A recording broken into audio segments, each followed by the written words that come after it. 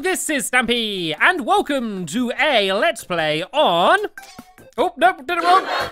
There we go, a Let's Play on Super Mario Maker. This is the beginning of another series where I'm going to be building levels for a YouTuber, and the next 4 videos are going to be for Wizard Keen, who you may have seen in Wonder Quest, which I've been doing with him.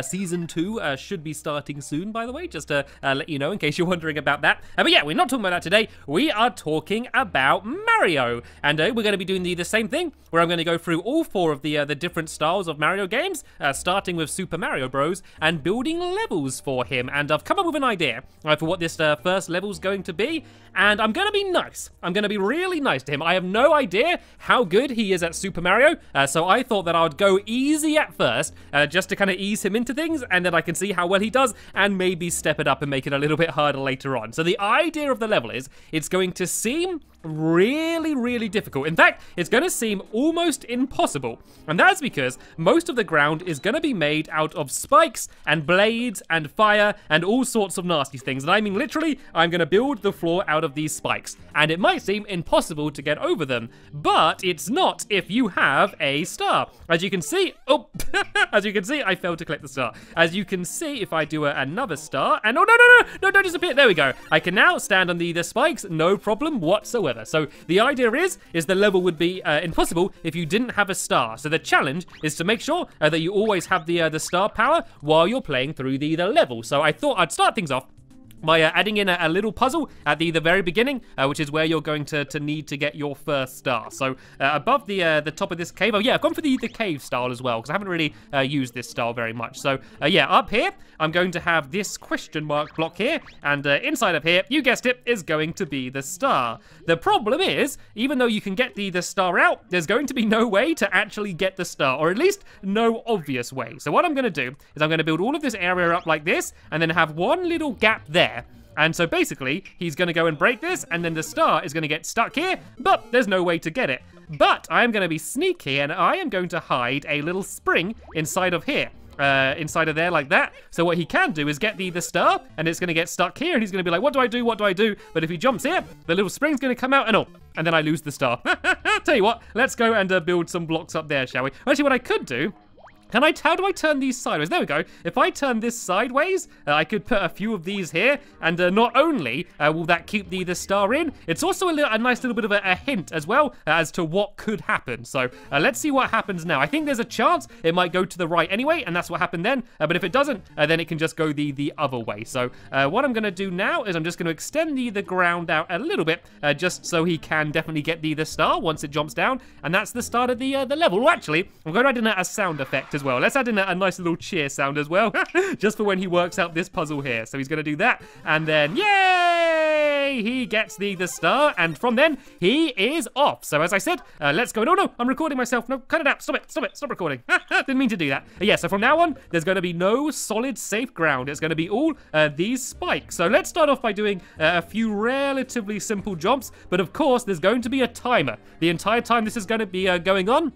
his time is going to be ticking down for the star. So yeah, it's going to be, he's going to have to try and be very fast. And then what I'm going to do is I'm going to add in flying stars. If I get a star and put some wings on it, when that moves, you'll see that it just goes and flies along just like that. And then he can have a chance to grab it before he dies, just like I did then. And let's make this even more dangerous then, shall we? Let's go and add some flames in, shall we? Let's add some flames on the either end of these. And these are going to do absolutely nothing apart from scaring him. And let's make the beginning extra scary as well, just so he knows that there's no possible way of him making this unless he has the star. So if I put a saw here, and a saw here, and a saw here, once again, these are going to do nothing. He can just jump straight through them, and it won't hurt him, but it just looks very scary. And how can we make it even scarier? Let's go and add some flames in that can be flaming around here as well, just to make it completely crazy. And I could even throw in a few enemies as well that could be wandering around here. So let's go and put a couple of these little fellas on each of these platforms. Once again, they're just going to get immediately killed if he tries to stand on them. But yeah, it's just making the whole thing a little bit scarier. So let's go and try and do this little opening then, shall we? So the star comes out. I knock up the star. Oh, look, it's gone to the left. It's gone to the left, and then it bounces all the way back. I like that. And then I can go and get the star, and I can just go along here.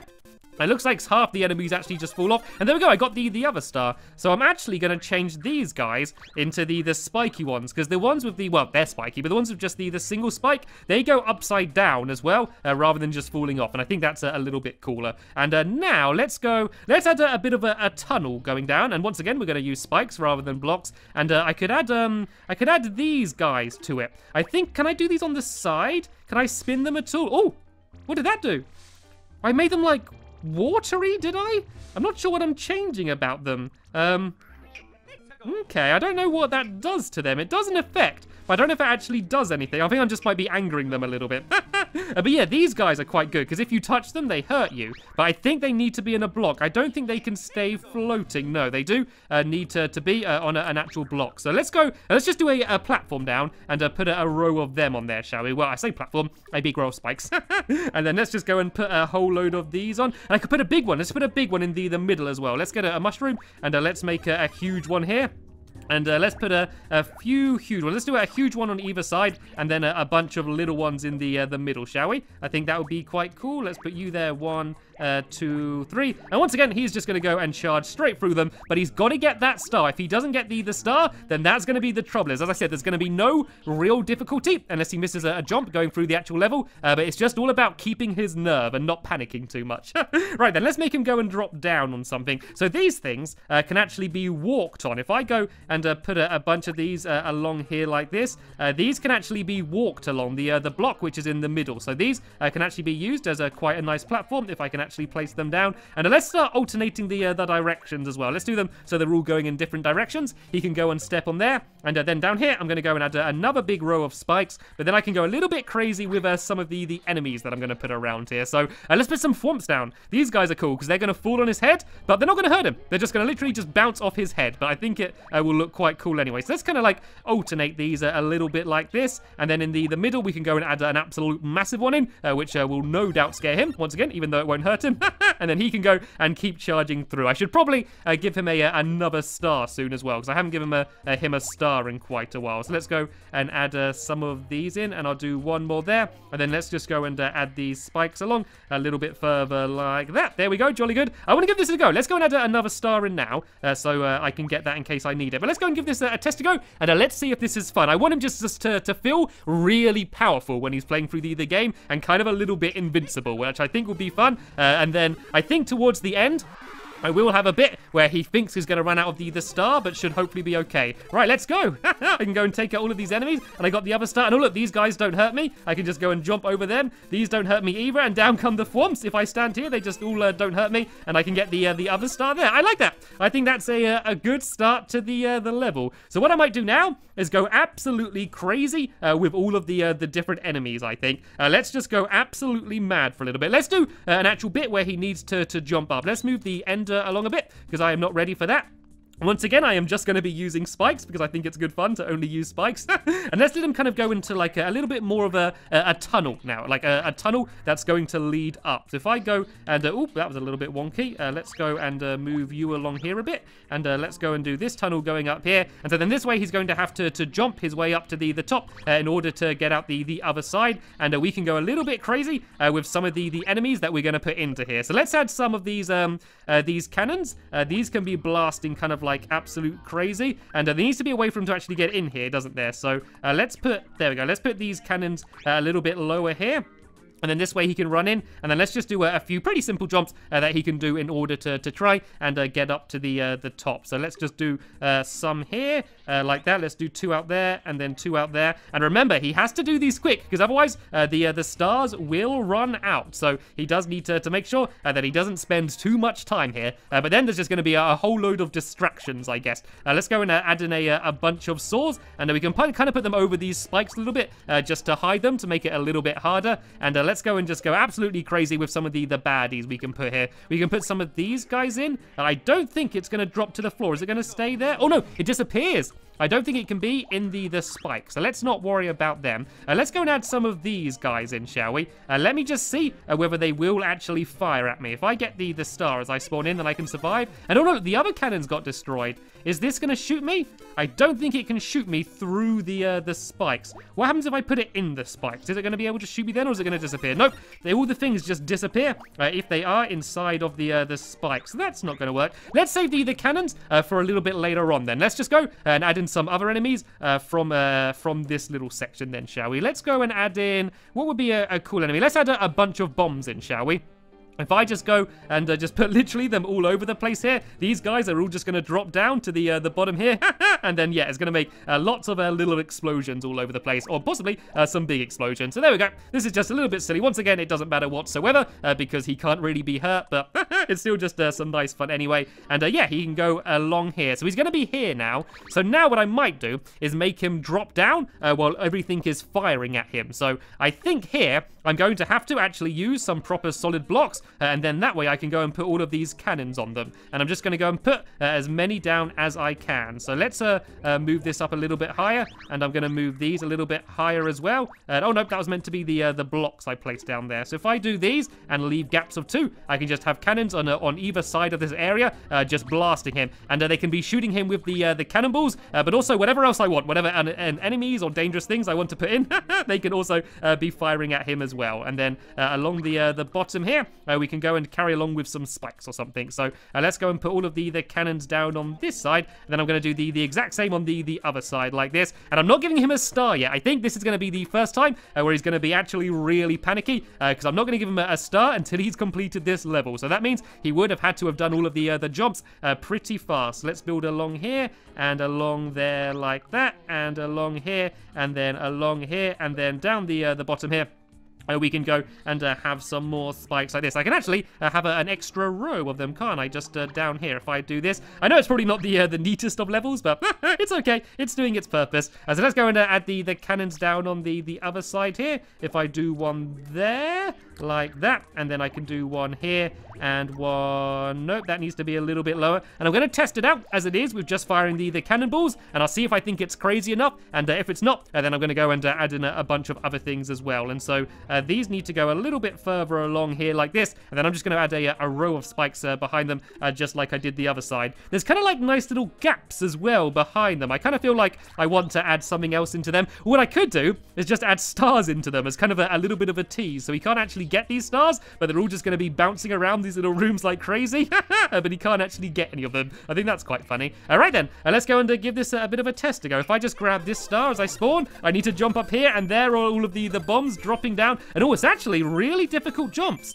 Oh, I don't think I can make it. It's not only difficult, it's impossible. Oh no, it is doable, but really difficult.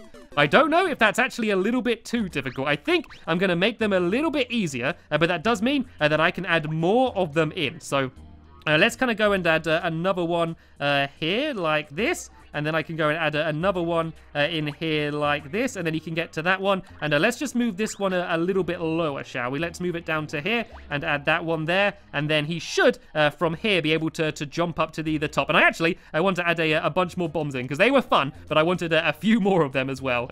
So let's go and do one of these here as well. And this can just be dropping bombs constantly as well. So this one could be dropping giant bombs, because why not? Because absolutely why not? It's basically here just to distract him. Okay, let's give that another go now, and let's see if that's a little bit easier. There we go. That is much easier now. I can jump my way up here, and look at the stars. Look at all these stars going crazy, and all the pipes actually getting in the way here. That's really difficult, actually. What I need to do is move that along, and let's move this pipe a little bit higher, and let's move it to the side as well. And as you can see, I actually run out of star power then. So what I need to do is make sure that there's going to be a star somewhere nearby here as soon as he goes and lands down. So let's go and add another star in somewhere. I guess I could add a flying star coming in along here. So as soon as he gets down to the bottom, he's got a chance to get another star. So let's see how much time I have spare if I do this. I don't know if I'm making it a little bit too difficult now, but we'll see. So I jump up here, and then jump up here, and then I make my way down, and oh, hardly any of the cannons fired. And oh, where was the star? Oh, the star started moving along too early. I think I need to move it a little bit further back there, maybe. Actually, I know what I could do. This bottom one down here could actually fire stars. That would be a nice way to solve the problem. Rather than firing something nasty, it actually fires stars. And I kind of like them all firing the bullet bills, actually. I thought that was quite a cool effect once I got to the bottom, and then they all just fired. And you can see them firing across over to me as well while I'm over here. And so I'm going to go down like this, and I land at the bottom, and then this one should fire a star. Oh, it fired a star at the wrong direction, and it didn't actually get to me. How can I make sure it only fires in my direction? That's going to be the question. Tell you what, if I fill this area in, then maybe it won't be able to fire, and it will actually fire it at me rather than where it did. Let's go and give this a bit of a test then. Let's go and climb up here like this. I love all of those stars going crazy. And then drop down, and is it going to fire something? There we go. Now I got the star fired at me. And I also need something here in order to block him off. Let's just go and add a bunch of fire in here. This is a nice scary way to say you do not want to go this way. And I think we're probably starting to get to the end of the level. So I kind of feel like we really just want a big finale at the end over here. And I feel like there's only one thing it could be, and that has to be Bowser. We got to have a big Bowser at the end over here, don't we? Tell you what, let's have a few big Bowsers, shall we? Let's go and make it big. And I think we can copy it. And oh no, you can only have one. You can only have one Bowser at a time. Okay, this is okay. So let's put it in a flying clown car then, maybe. And this could be... Actually, no, I don't want to do that. I want to do it just on the ground down here. And then I can just do a bunch of other enemies around him as well. So let's go and add him down here like this. And then let's move the end of the level a little bit further forward like that. And it's just going to be a straight run to the end. And then we can just go absolutely crazy with all of these enemies. And let's just make them all giant as well, shall we? Let's just go and make them all huge. And then we could stack some of these guys up. Oh, let's just do big stacks of enemies. We can just do big totem poles of giant enemies at the end. I think that's going to be a good ending. And oh no! I've ran out of enemies. It won't let me add any more enemies in. Right, let's just do the, let's do smaller totem poles then, seeing as it won't let me go quite as crazy as I want to. So let's just do totem poles of 3 enemies at a time then, shall we? And let's just add in as many as we can before the game tells me off. There's a limit to the amount of enemies you can have in a level, and not too surprisingly, I have reached that limit. So let's go and add in, can we stack these guys on each other as well? I think we might be able to. Let's make these big, and let's see if we can stack these as well. Yep, I can definitely stack them. Oh no, but that is my limit. That is my enemy limit. What a shame, but I can go and add a few more spikes in here, and let's just add all spikes under the floor here as well, so it doesn't look too weird. And that is pretty much the level completed. So the final thing for me to do is to give it a little bit of a test to go and see how well it plays. So the first things first, I need to get the first star with my little spring. Up it pops, and I can try and catch it. And now I want to be as quick as I can. Let's go, go, go, go, go. I got the other star. That was very important. I come down to here. Here are all the thwomps. I got the next star here. I got to jump up these saws like this, and this is where I want to be really fast, because this is the most dangerous time. I got to get the other star, and there we go. I got it in time. And now let's go and try and take out all of these guys and Bowser, and I've completed the level. I think that's fun. I think that's going to be a really fun level for Wizard King to go and play through. So I'm going to go and touch it up a little bit, maybe do a bit more testing, maybe get rid of some of these bombs and add a few more enemies down here instead. But then I'm going to go and send it to Wizard King so he can play it. In the meantime, I'm going to be playing the level that he has made for me. Okay, let's play Wizard King's level, and it looks like it's called Dragon's Tummy Time. Okay, I see what's going on here. It looks like we're going to go inside of the mouth of a dragon.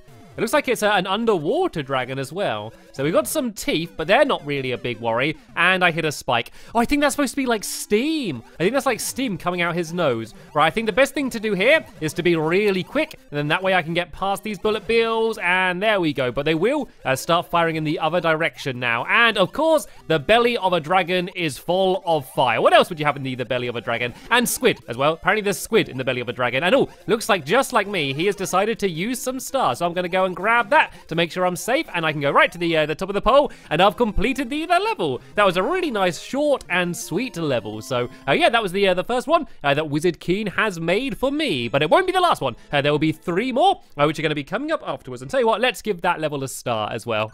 So yeah, in the description there'll be a link to the next episode. There'll be a link to Wizard King's video and the ID if you wanted to play this the level I built for yourself. Anyway, that's the end of this episode here now, though. So I want to thank you all very much for watching, and I will see you all later. Bye!